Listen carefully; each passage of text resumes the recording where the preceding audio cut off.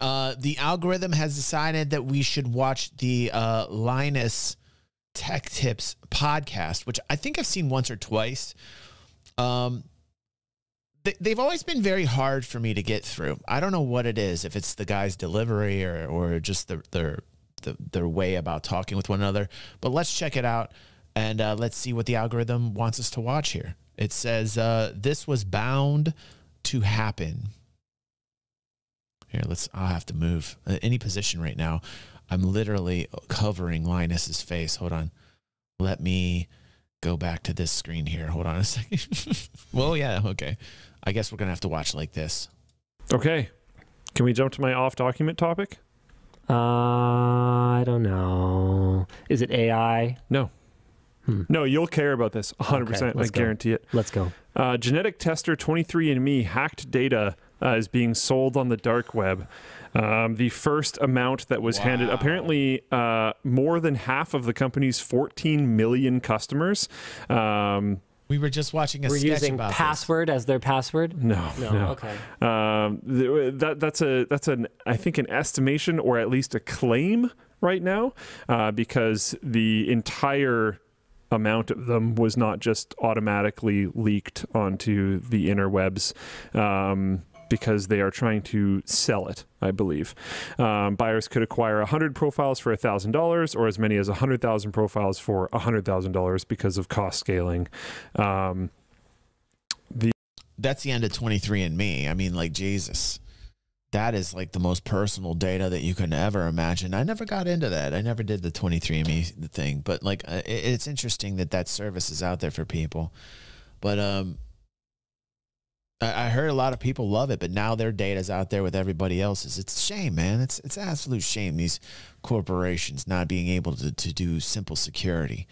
I mean, it shouldn't be difficult to retain that data and not to have that data be breached like this. It's ridiculous. Ridiculous. A bunch of the leaked data that was leaked to prove that it was real was specifically on Ashkenazi Jews, which has people highly concerned about some of the motivations behind the person who my God.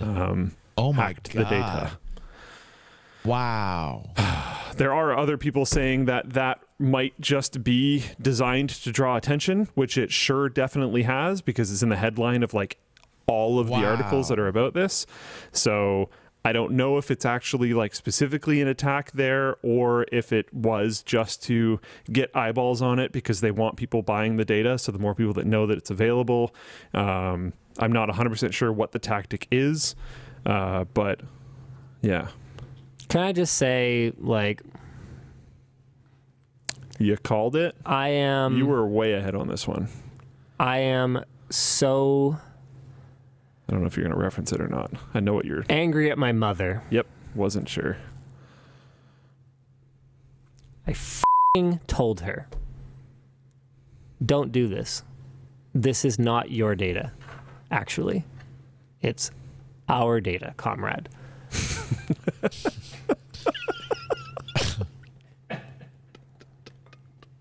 I wasn't expecting a joke on like a very sincere moment.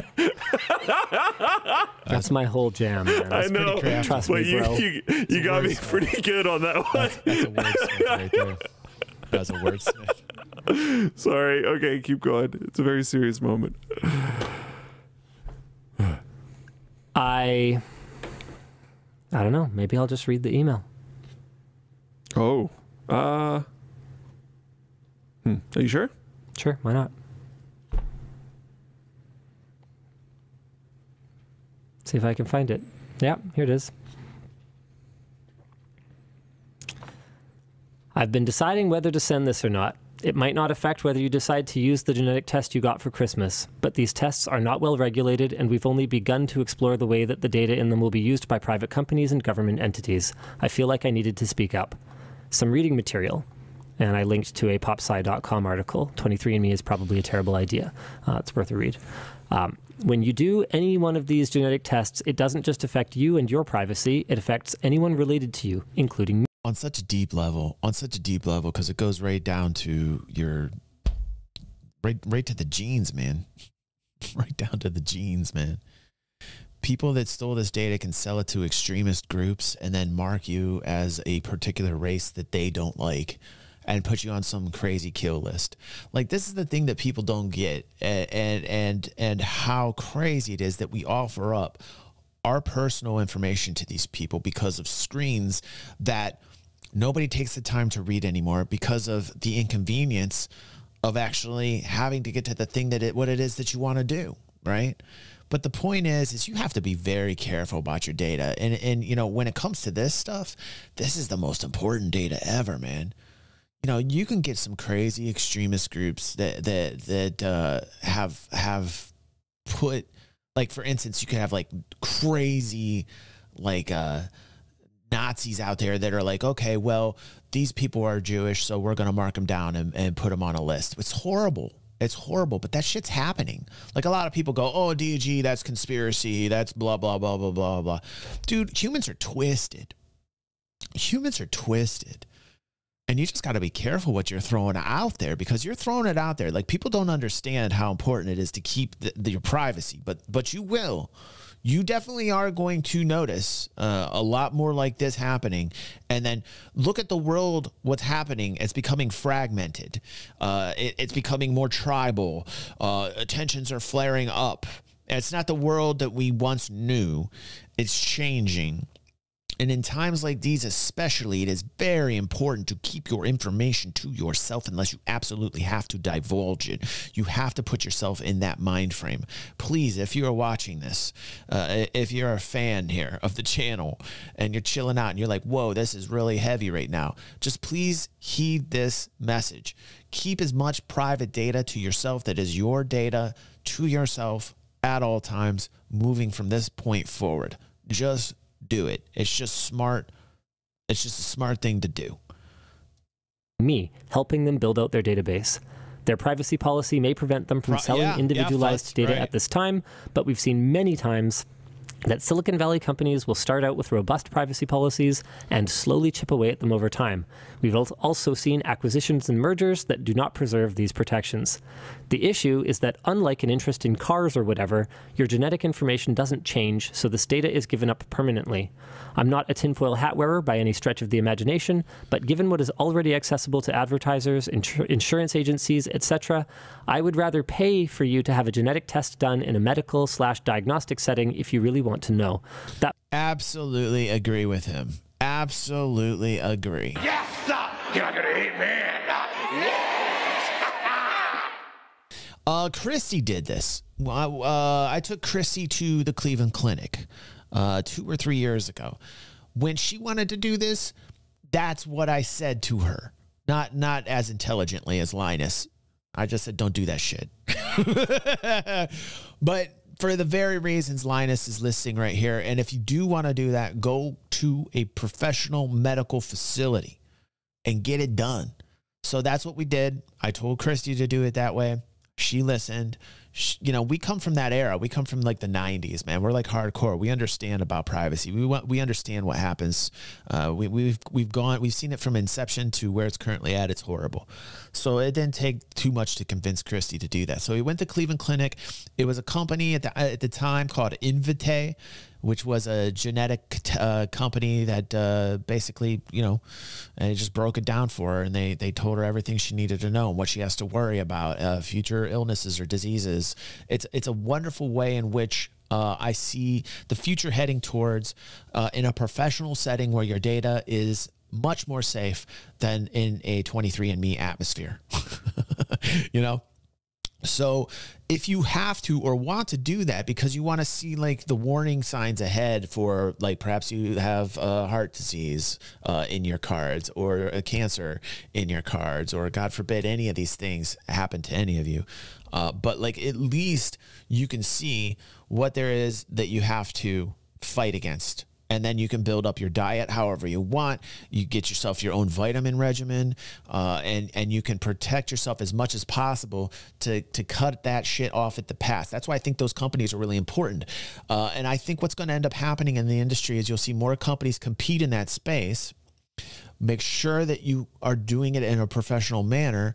And then when you do get that, I think that safeguards you for what is potentially your possible, probable death that you should safeguard yourself against. And I think those companies that do it in a safe way are going to revolutionize the entire medical industry. And I think that the insurance companies are going to feed off of those to get you a rate, like to put you in a rate. They're going to use it as a way to rate you so that they can figure out what to charge you on your health insurance. This is how I see everything stacking up. Now, this is me just, snowballing ideas out here, right?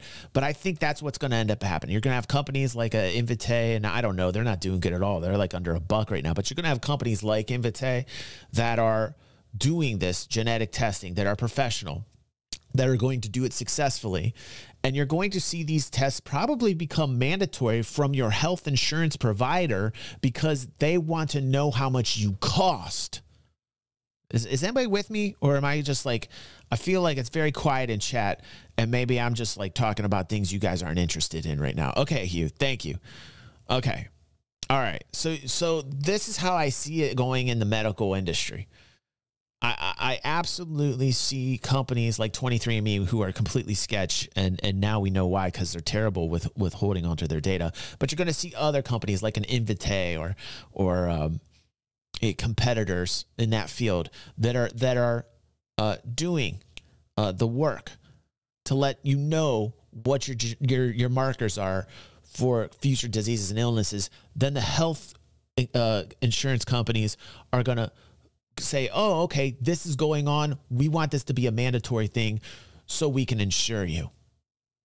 And essentially, they're going to figure out what your price is. They're going to figure out how much you cost them. And there's going to be a lot of money to be made in that industry. I don't know where. I don't know where from. But that's exactly how I see that panning out. And it's going to be scary too, because then you're getting into a whole nother level of privacy being breached where these insurance companies are telling you you have to do it. Watch that. Watch out when that comes. That's going to be a shitstorm. That way the data will at least have a chance of being safe. Yep. F***ing idiot. Actually, though.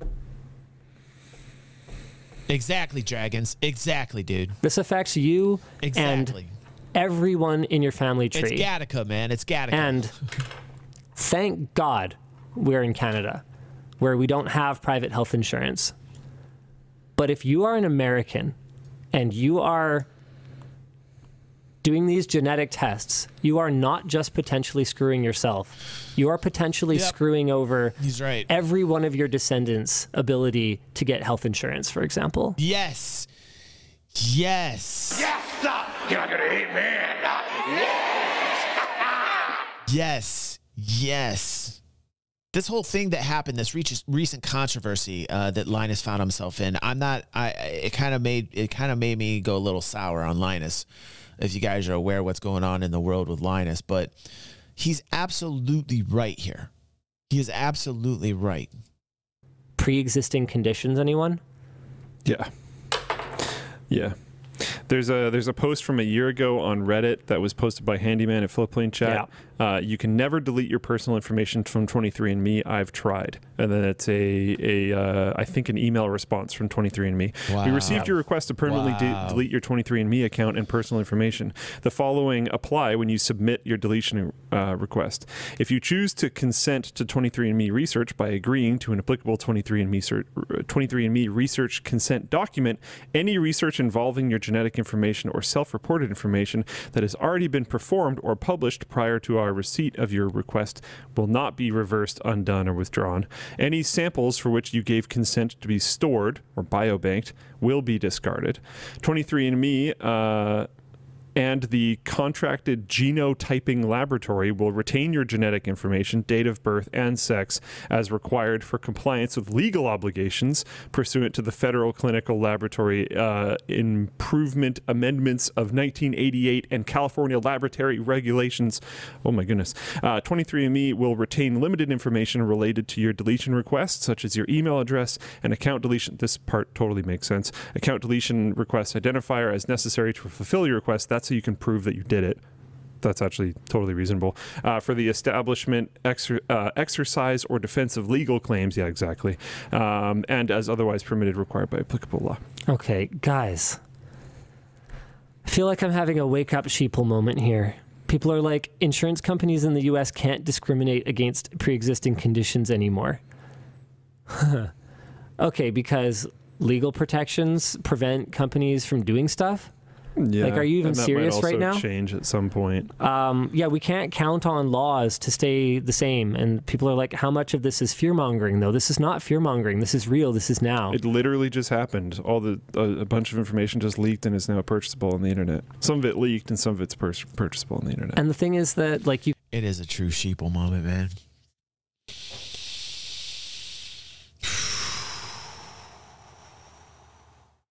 Sometimes I think like there's just way too many of us, and I know that's a dark thought. Like that's a dark thought that I'm on right there on that vibe. But like, you know, law of probabilities and Darwinism, right? It's like humanity is just starting to pump out humanity at such a pace. Well, actually, Elon and a couple others are saying we're going to actually have a problem with depopulation. Like we're going to start going the other way coming up because less and less people are making the babies. You know what I mean? So that's interesting. But I think we're at like critical mass in terms of like what we can take emotionally. Plus, we're all hooked up. We're all hooked up 24/7, you know. You know, a lot of times, this is like a talk I had a month or two ago. You guys remember I was telling you guys how it's important to unplug? I think everybody's just so goddamn plugged in, right? They're just jacked up on 10. It's like you're looking at what's going on here. You're looking at what's going on there. Everywhere's starting to break down. It's in your face 24/7. You're clickety-clacking. You're clickety-clacking here. You're clickety-clacking there. It's important to know what's going on in your world around you. It's important to right the wrongs that are out there in the world. At the same time, it's just as important to unplug and give yourself some space and to breathe. And I'm telling you what, I start watching shit like this. I start thinking about how many people there are in the world and just how many stupid people there are in the world. Like that sheeple mentality. And I get to thinking about Darwinism, man. I get to thinking about Darwinism. It's a dark thought. It's a dark thought. we can't predict the consequences. We don't know exactly. And this is not. Futs. Yeah. What if you have a pre-existing condition? Yeah, this is not far-fetched, you guys. What if you have a pre-existing condition and someone that you wanted? I don't know. I don't want to go. And people are talking about, okay, well, yeah, but like to get health insurance, you already need to do a blood test anyway. It's like, yeah, but hold on a second. Very thick mustache. Now it's not just a blood test. There's a ton of stuff that you can't tell from a blood test. But right, I can't even watch this anymore because it's getting me upset. It's just getting me upset. It's getting me upset. Also, as much as I love the dialogue between these two, this is a very painful thing for me to watch. Like the way in which they deliver the information, I mean, I get it. There's a time and a place for this, and people like this kind of like super on point, factual, boom, boom, boom. But there's like no entertainment. I want some banter. I want it to be a little bit more humorous. Like, you know what I mean? Like this is like I'd rather get a teeth cleaning. You know what I mean? No offense. It probably is offensive, but like I personally would rather get my teeth pulled than listen to much more of this. Do you know what I mean? I think you guys know what I mean. Yeah, maybe you don't. You're suffering me right now. You're suffering me.